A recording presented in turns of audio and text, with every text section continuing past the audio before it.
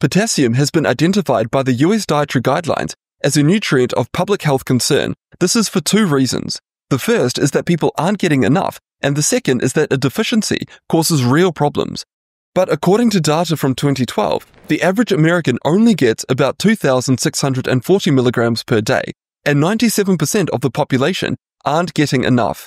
A more recent study found that potassium levels have steadily been declining, with rising levels of serious deficiencies. Well, too little potassium can increase blood pressure, kidney stone risk, and the amount of calcium that ends up in our urine, and that can lead to a deficiency in calcium as well.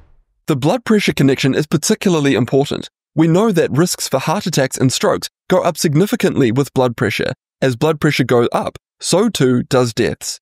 A meta-analysis examined the results of 22 randomized controlled trials, and the researchers discovered that increased potassium intake reduces systolic blood pressure by about 3.5 points.